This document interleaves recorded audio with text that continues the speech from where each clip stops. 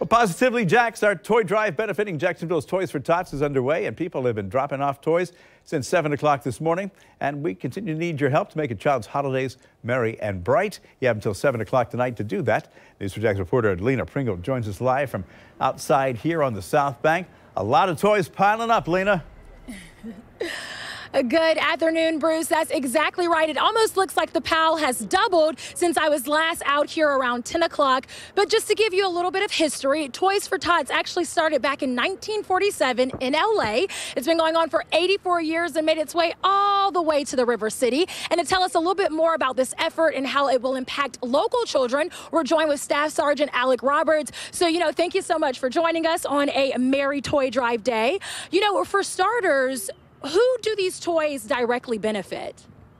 These toys are going to go directly back to the kids of Jacksonville. I'm the local Toys for Tots coordinator here, and that's what these toys are going to be going to.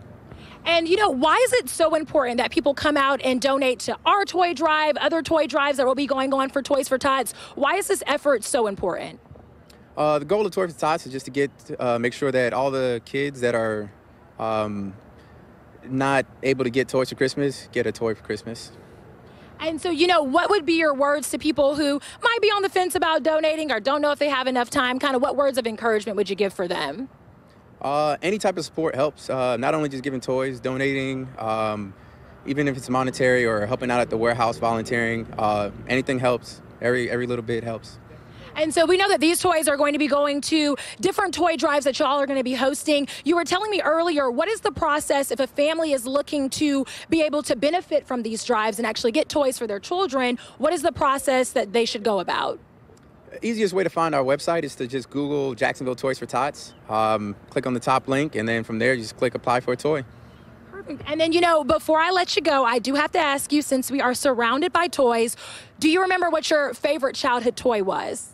Really simple, basketball. I love basketball, I love watching basketball, and I love playing basketball, so. Okay, well, I would have to agree. I didn't play with a lot of different toys, but I did play soccer for 14 years, and my soccer ball was my best friend for a while. So either way, thank you so much for joining us. So if you are planning on coming out, I'm just going to show you a quick sweep of all the toys that we have so far. We've gotten little ponies, bicycles, hula hoops, tricycles, skateboards, scooters, plush toys. I mean, really such a collection of them, but we still need more. So please come out to 4 Broadcast Place today, anytime until 7 p.m. We'll be out here, and you don't even have to get out of your car, and we would so appreciate your donation to help make a child's holiday season that much more brighter. So I'll toss it back to you in the studio, Bruce.